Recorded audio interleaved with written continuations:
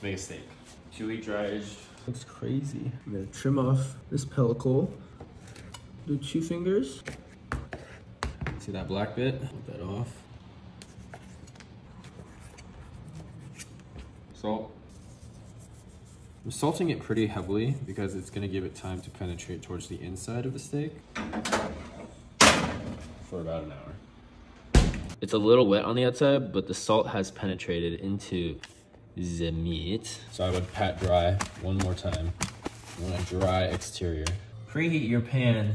This is a carbon steel, easy to maneuver, lighter than cast iron. I prefer those. Got some beef fat here. So it's pretty hot right now, beef fat. So there's not too much fat in here. You just want a very shallow pool. Take a steak. You want to press down pretty hard.